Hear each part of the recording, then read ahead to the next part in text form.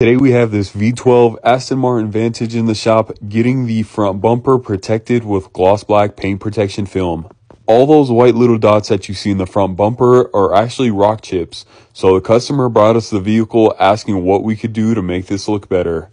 Originally he was interested in vinyl wrapping the front bumper, but after talking to him about the gloss black paint protection film, he was sold and decided to go this route. And he definitely made the right decision by doing so, because not only will this give it the gloss black look, but it'll also help protect it from future rock chips. And this is what the finished product looks like. You don't see any rock chips.